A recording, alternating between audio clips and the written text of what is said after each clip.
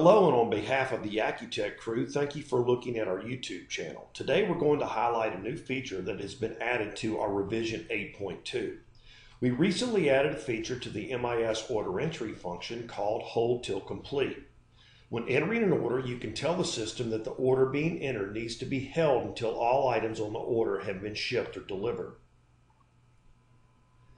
Once you're ready to release the order, simply go to the order correction function and change the answer from a yes to a no. If you tell the system to hold the order until it is filled, the order will be highlighted in red on the Hold Release control screen. If you attempt to release the order, a warning screen appears notifying the user that the order has been marked as a Hold Till Complete.